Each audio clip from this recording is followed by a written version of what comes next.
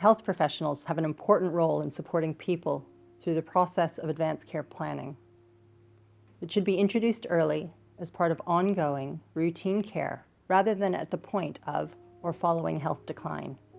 Look for opportunities to discuss ACP often, especially during changes in condition or care.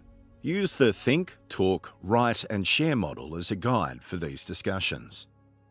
Ask the person about their health, family history and future healthcare concerns.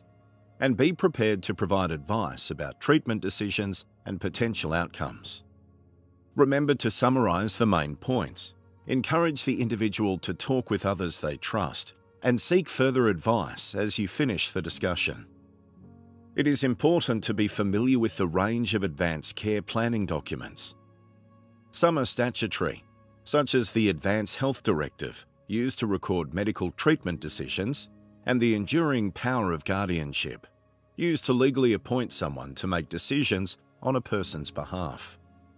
Other documents are non-statutory, such as the Values and Preferences form.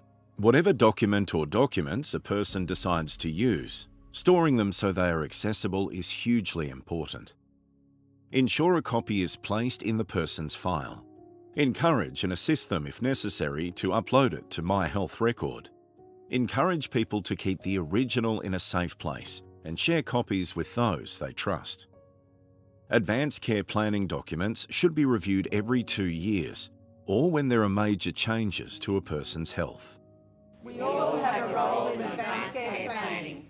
To find out more about advanced care planning or to order free resources, contact the WA Department of Health Information line on 08 9222 2300 or visit health.wa.gov.au/ACP.